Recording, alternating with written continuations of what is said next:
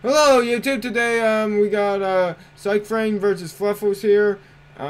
This deck is actually really good. Its biggest issue is actually that you need the field spell in order to do all your plays, because your opponent doesn't want to attack you because they just want to get all your stuff banished anyway. So urgent tuning doesn't even help this deck out. That actually kind of sucks. That actually really does suck. So basically you want to use some draws and a little bit of stuff just to protect the engine a little bit, just to get into that field spell as quickly and fast as possible, which is why we play card D in this deck. And there's some terraformings as well as also reckless greed. So X scissor attack.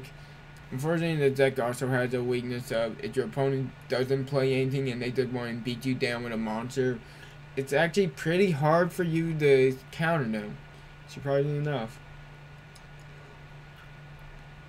So yeah, that's kind of when I just decide, okay, I'm just going to summon my PSY-Frame here, just because if I do this, I'll thin out my deck a little bit more, and you're probably not going to attack because you want them to banish. And this also, it just makes the deck will work better for me later on in the duel. So they're banished now, unfortunately. We'll play the field spell, and now we just need him to play a card. Just play one effect, either monster, spell, or trap. Don't even care what he plays. Just has to be one or the other.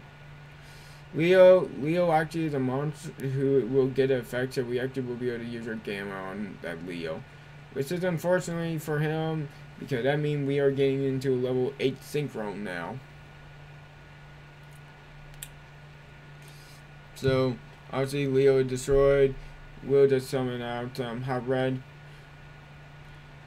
Hot Red just will blow up that to his field and just attack. So, get some decent free damage and damage out. Kind of even up the game a little bit more.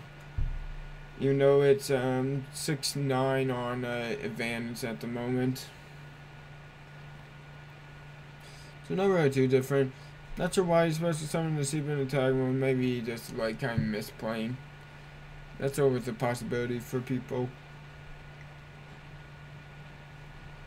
I sometimes misplay when I'm not playing a deck I'm super used to either. So it's really not that uncommon or unusual. And if he leaves that monster in the field and attack, well, we won. We really did. We had the 2 upstarts ready as well. So yeah, we won. Have yourself a great day. See you guys again. Bye. Hey YouTube, today we got Fluffles versus PSY-Frame. Unfortunately, I kind of did not open up the greatest with